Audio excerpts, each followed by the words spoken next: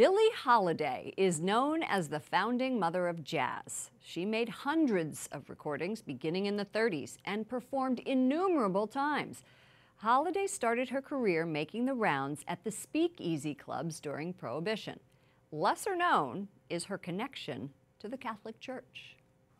Joining me is Professor Tracy Fessenden. She's a professor of religious studies at Arizona State University and author of the new book, Religion Around Billie Holliday. Welcome to the program. Thank you, Lauren. I want to start, if I could, by saying how grateful I am to you and to your network for taking note of Billie Holliday in the context of her Catholicism. That is so seldom done. It is a recognition, I think, that is long overdue, and I'm thrilled to be a part of it. Well, it's fascinating for me, who grew up loving Billie Holliday. Now, we know her as Billie Holliday, but a young Eleanor Fagan, or Eleanor Guff, I think as she was known then, was shuttled between family members and this Catholic convent. She received her only formal musical instruction at the House of the Good Shepherd for colored girls in Baltimore. What influence do you believe the music of the Catholic Church played in shaping her musical style? We often read that Billie Holliday was entirely self-taught, and while she had enormous innate talent, she did receive vocal instruction at the House of the Good Shepherd from the chaplain there, who was also the priest who baptized her.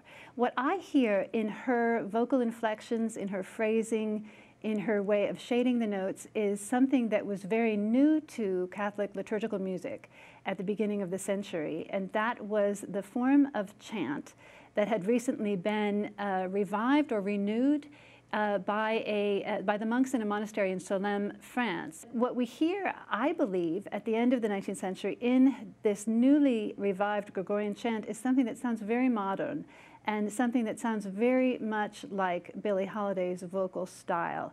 A kind of rhythmic freedom, a loosening of her relationship to the notes, and a quality in her voice that is very much like ordinary speech. Her time at the House of the Good Shepherd also exposed her to the sacrament of confession. Do you find themes of redemption and forgiveness in her music? I do. I believe that Billie Holliday developed her distinctive persona in part at the House of the Good Shepherd, where she was exposed to the lives of the great women saints in Catholic tradition, extraordinary women who, often like her, needed to navigate very punishing personal histories and needed to confront a great deal of despair and very painful circumstances. So I think she learned from those women and from the instruction she received in confession something important about compassion for all who struggle. Billie Holliday was very guided by those models, I believe, even as she herself, as we know, struggled greatly. And part of those issues were her addiction to heroin and alcohol. But you say she should be remembered for these really poignant works. Strange Fruit in 1939 about lynching, which was something for that time, and she wrote God Bless the Child as well. So it seemed religion shaped her ability to tackle difficult topics. Yes, I think that's exactly right. That is beautifully put. She herself did not write Strange Fruit. That was written for her by a Jewish composer named Abel Meeropol, but she certainly put her distinctive stamp on it. Mama may have, Papa may have,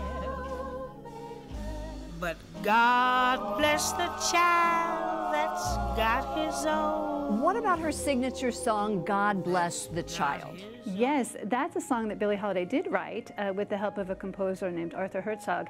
And she called it, or at least the sheet music calls it, a spiritual in swing, which is a very interesting description. It's not exactly a spiritual, but it was Billie Holiday's take on the tradition of the spirituals, which was not her tradition. Because she was Catholic, she was not raised in a church where she would have heard spirituals regularly.